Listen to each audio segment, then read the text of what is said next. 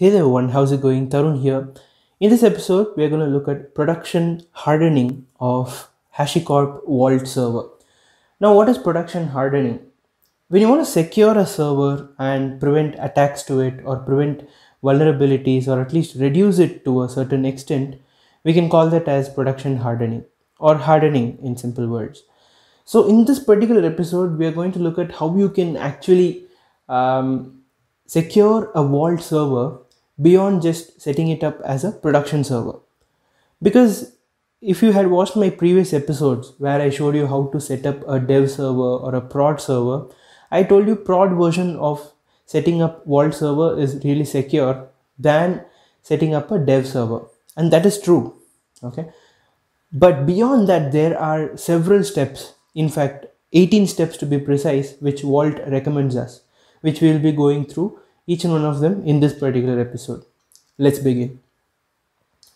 Now, the first recommendation that they give is do not run as a root. So use a dedicated unprivileged service to run Vault instead of running it as a root or administrator account. So we usually have this habit, right? Like whichever service we install, we just run it as root account or the root user of on the Linux box. But what Vault is recommending is do not run any process as root user. This actually does not only hold for Vault, but also holds good for any other services that we are using. Say we are installing Nginx server or Apache server. We do not actually want to run it as a root user. We have to just run it as, say, you can create an Nginx user and you have to make sure that Nginx process runs as an Nginx user and not a root user. And I came across this beautiful short blog by Ben Kane where he says that one easy way to do this is to avoid running applications as root whenever possible. When an application is running as the root user, that application has the ability to control your server. If an attacker gains control of that application, then they can perform any task they want on your server. If you're running SE Linux, then there is an additional security control, but even then, an application that runs as root can potentially disable all of your additional security controls. So the example that he gives is, say someone is running an Apache based server which allows upload of files, but there is a certain bug which allows the upload of JPEG file but does not actually verify whether the uploaded file is an image. So what happens, an attacker who knows this can upload some sort of binary that executes itself but with .jpg or .jpeg extension to the server. This binary goes to the server, and since Apache itself is a root process, this binary takes advantage of that and creates an equal root user on that particular box. Now what the attacker does is, he has access to this root user which has been created, right? And thereafter he has access to the entire box.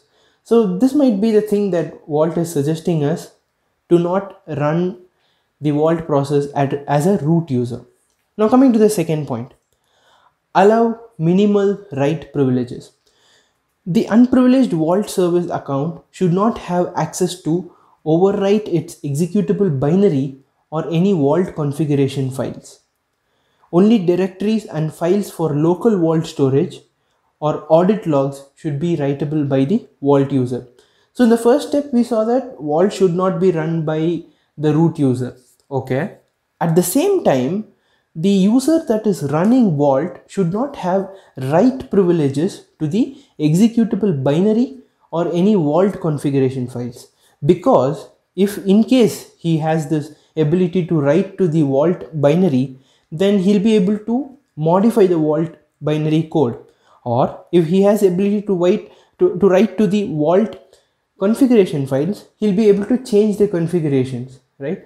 So thereafter, they're asking us to not give write privileges unnecessarily. And where should it have? It should have only to the Vault local storage or the audit logs that it is writing. We will check as to how you can enable audit logs in the upcoming say points. Next, coming to the third point, end-to-end TLS. vault should always be used in TLS in production. If intermediate load balancers or reverse proxies are used to front vault, TLS should be used for all network connections between every component of the system to ensure all traffic is encrypted in transit to and from the vault. So what we see is, say there is an application running and there is vault. So this application wants to fetch secrets from this vault. But in usual situations, we might want to try to keep a load balancer in between so that when there are multiple applications and they're going to make a lot of requests to vault, we want to ensure first of all we'll be able to apply even more security mechanisms in that in those Nginx boxes. But beyond that, we also want to load balance the requests, right? So when these requests connect from the application to Nginx, and Nginx, which is the load balancer here, and Nginx to the backend, which is the vault, we want to make sure that this end-to-end connectivity from app to the load balancer to vault and back to vault is completely secure. So this is done by generating SSL certificates, using the public cert in the application, maintaining the keys in vault, and also in Nginx. So if you had watched my production setup of vault, there I have exactly covered as to how you can generate a certificate, use it in vault's configuration, and thereby set up a TLS enabled vault. So if you are interested more about how to set this up, please go and watch that video. Now coming to the next point, which is the fourth point, disable swap. So if you're aware of what swap is, to tell in simple words, say we have memory for a machine, right? Say we have 2 gigs of memory, and say available memory is around 1.5 gigs. So what happens is, say several processors are using this memory, and the memory keeps increasing to a very high value. Now what this swap ability gives us is, after a certain level, the memory managing process, what it does is, it takes out unused pages from the memory and it stores in the swap section of the hard disk, so that it will have extra space to store other stuff in the memory, right? This could be a helpful mechanism, but when it comes to vault, are you able to think of what could possibly go wrong here? So the thing is, vault kind of stores the key in the memory, right? It doesn't write to the disk, because when it writes to the disk, anyone who has access to the disk will be able to read the key and parse it and use it. But what happens when vault keeps it in the memory and in such a way that no one is able to access it? No normal user is able to access it. So that becomes secure, right? But what if you had enabled swap? And what if the memory management program moves those particular pages in which this key is placed into the disk? So anyone having access to the disk will be able to read and say steal the key, right? So that's what they want you to do. They want you to disable swap. Okay, coming to the next point, disable core dumps. So a user or administrator that can force a core dump and has access to the resulting file can potentially access vault encryption keys.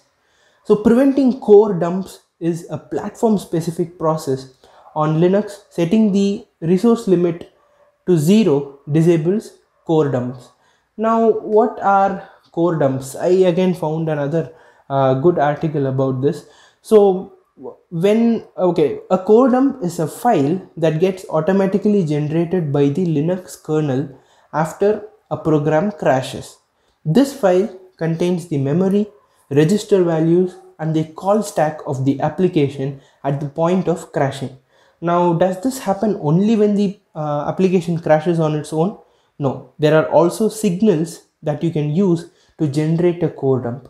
I'm sure as a Linux user, you would have definitely used the kill command to kill a process, right? You might have used kill -9 and the PID number.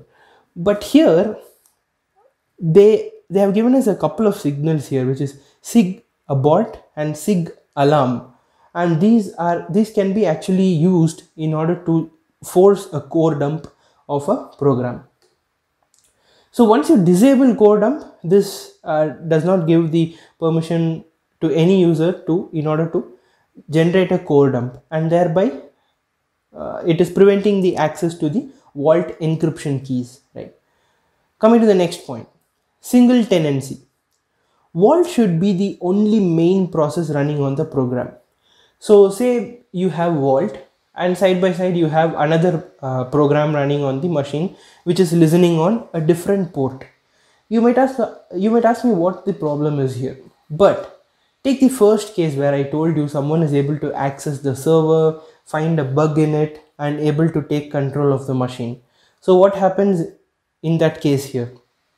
Because of a different program which is on the same machine, you are letting the whole machine into becoming vulnerable. When the hacker gets access to the whole machine, of course even vault is in danger, isn't it? So that's what this point is about. They're asking us to use a dedicated machine for vault. If possible, they're asking you to use a bare metal instead of a VM. And in the worst case, they're asking us to prefer a container. Coming to the next point, firewall traffic. So they're recommending us to use a proper firewall that filters requests, that allows requests only from certain IPs, and which has certain mechanisms to block say certain type of attacks, all those things into the vault. Next, avoid root tokens. So if you again watched my dev setup or the prod setup of vault, you would remember that when we had initialized the vault server, it gives us back the root token. So this root token is like a pseudo user on a Linux machine, and it has all the capabilities on vault. So if you have this root token lying around, anyone can find it out from a file, or say they hack and get the root token, or you keep it somewhere and they get it, and all those things, right? So in order to prevent that, once you get a root token, when you initialize and you have done the basic setup that is needed, they're asking you to get rid of the root token. Now you might ask me, what if I needed the root token in the future? That situation will definitely come. That is why I have picked up another tutorial blog from which you will be able to generate a root token. So how do you generate the root token? Again, when you had initialized the servers, you would have got the seal keys, right? The keys using which you can unseal the servers. And along with that, you will get the root token.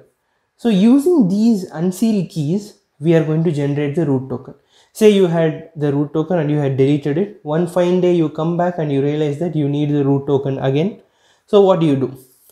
So you run the command vault operator generate -root space -init. This gives you a nonce value and it gives you a OTP, right? When you want to unseal it, when you want to generate the root token, you'll have to run the command vault operator generate -root, where it will ask you for the nonce and it will ask you for the unseal key.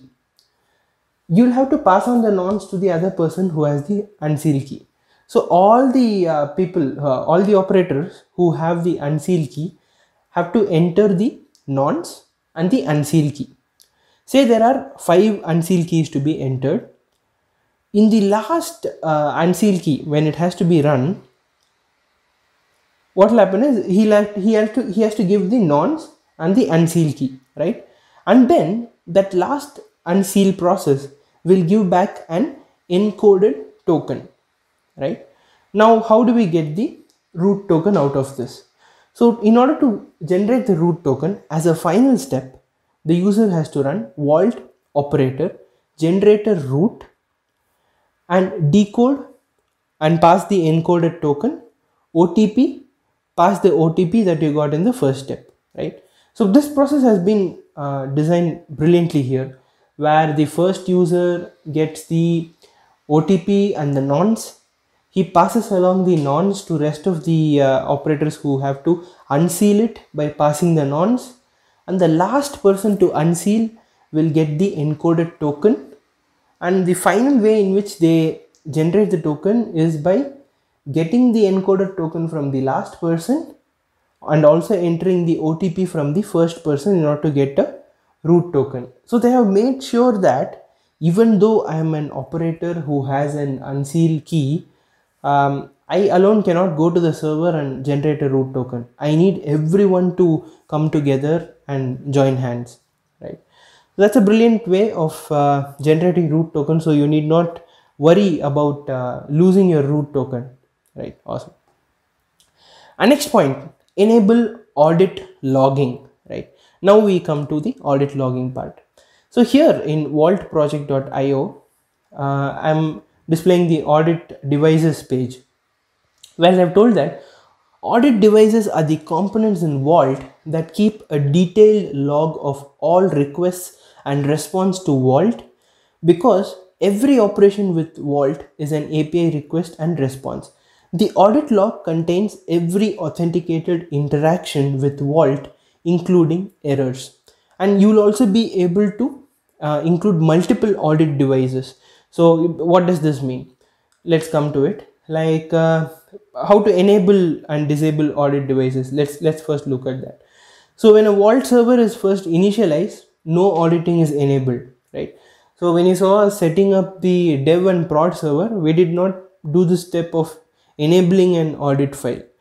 But once you set up a production server, you will have to run this Vault audit enable file and give the say the mode of audit device, which is in this example, let's take file path, and you mention a file path to which the audit logs are sent to.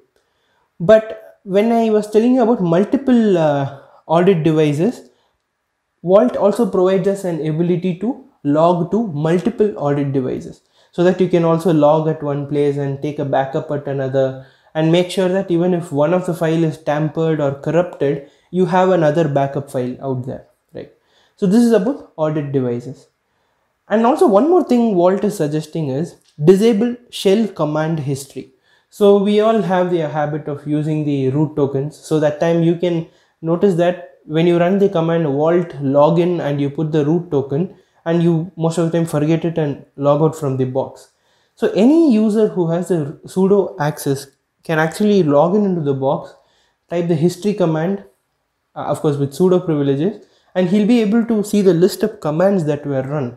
In that there can be say the root token itself might be available, or you were trying to store some secrets providing the key value pair, and that key value was present in the history. All those sorts of issues are there, right? But there are certain ways in which you can you can actually erase the history. But than that, there are ways that Vault provides you in which you can mask the secrets that you are storing into Vault actually when you run those commands. Either you can give hyphen at the end of the command instead of providing the value in such a way that it hides the value when you enter it, or you can read the value from a file in the form of key value pair, or you will also be able to export a variable in such a way that it will not consider Vault commands into the history file. So these are what they recommend you to provide. So this is one thing. Going to the next point, upgrade frequently. So Vault is actively developed, and updating frequently is important to incorporate security fixes and any changes in default settings such as key lengths and cipher suites.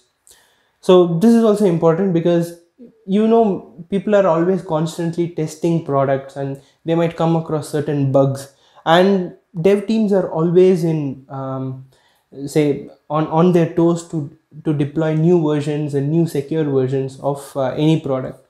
So we as users of that product is always better to stay at the recent version, or at least n-2 or n-3 version of that particular product. That's what they're recommending us here. Then synchronized clocks. So they're asking us to use a service like NTP or Crony, which actually maintains the synchronicity of the your particular box clock with the actual clock that you want it to be synced with. So you might actually be surprised about this if you've already not come across this, but machines are not actually aware of time, right?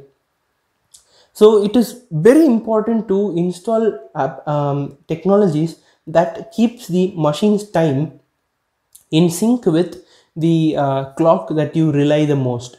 So most people tend to use the Google's NTP servers, and they configure their machine in such a way that it is always in sync with Google's NTP server to the millisecond possible, because there are a lot of services or a lot of technologies that will not function efficiently or might even malfunction if the time between its own group of machines or its own fleet of machines is not in sync, right? So that's what they're recommending for Vault also. Next, coming to restrict storage access. So Vault, we know that Vault encrypts all of the data. It stores those data in its storage backend. You might ask, so Vault encrypts the data and stores it at a place. So what's the problem if anyone gets access to it?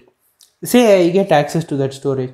What if I try to delete some file, or what if I add some more information to the file or something like that, right?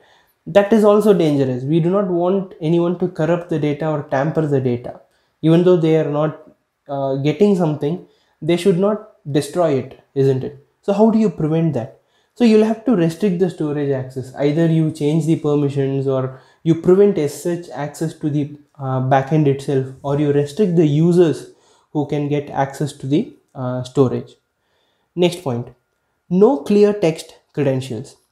Now there is this seal stanza in the Vault configuration which we have not come across, because we generally tend to use the Shamir cryptography that Vault basically gives us.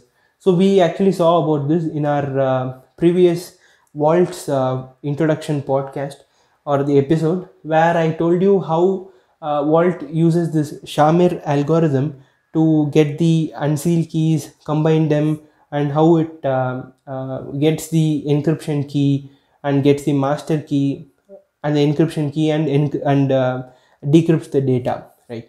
So instead of using the default algorithms, Vault actually provides you to use your own set of trusted cryptographic technologies.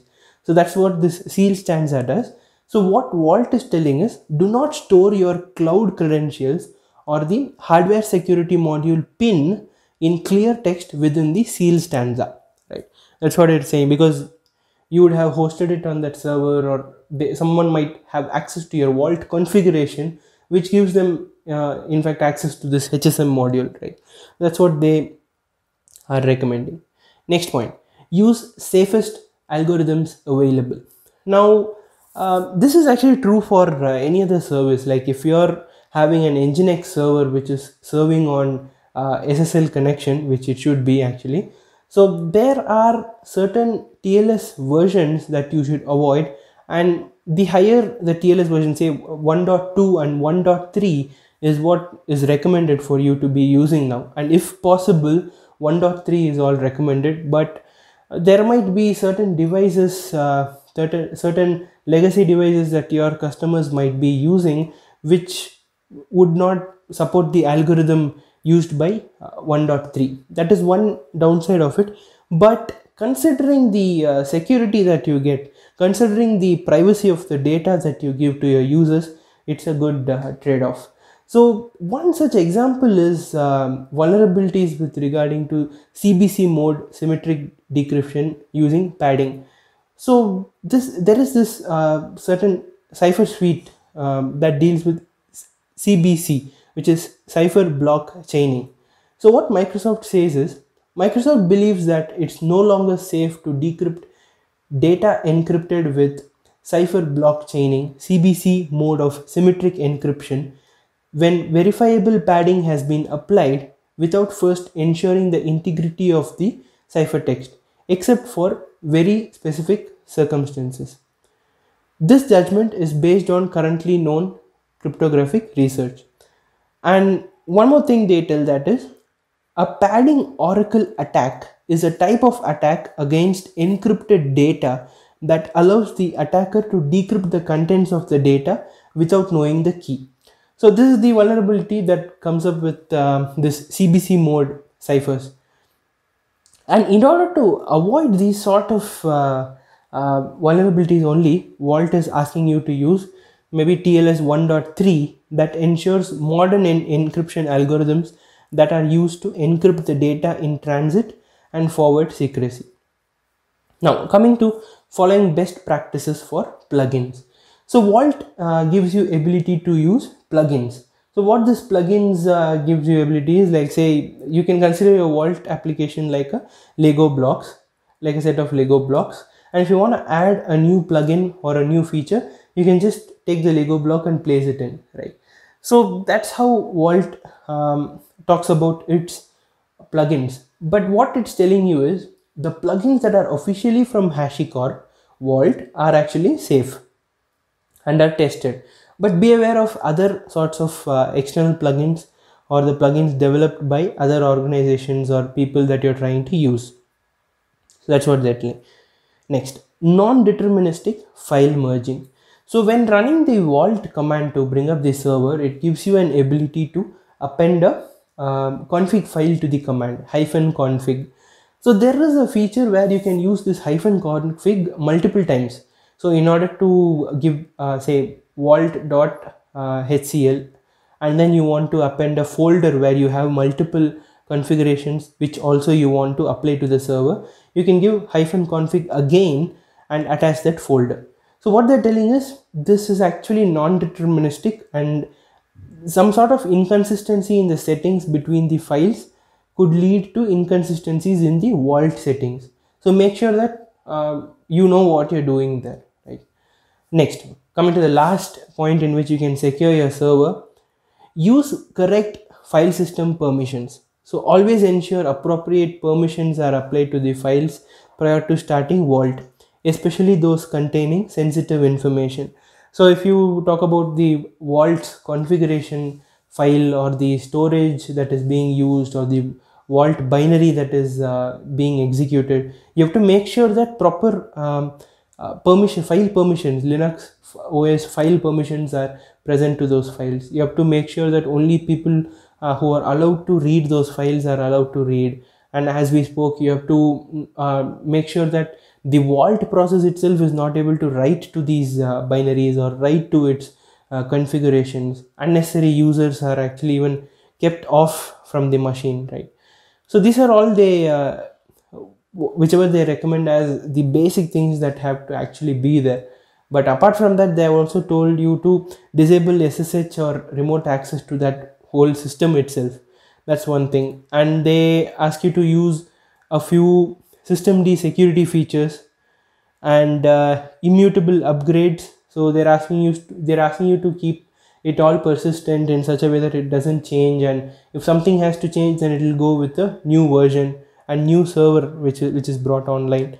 They're asking you to configure SE Linux and AppArmor, and they're asking you to keep optimal ulimit and keeping it, asking you to consider to review the ulimit for maximum amount of open files connections before going to production, because they might need some increasing.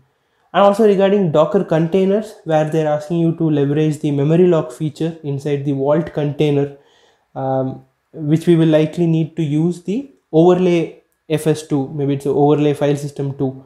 I'm yet to read up on that. But on Docker, when using Vault as Docker containers itself, they're asking you to leverage the memory lock feature.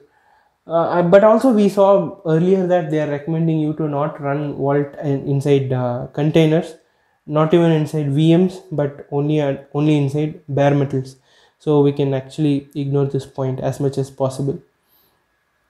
So these are all the, if you ask me, they're like gems that Hashicorp Vault has given us in order to secure our own servers.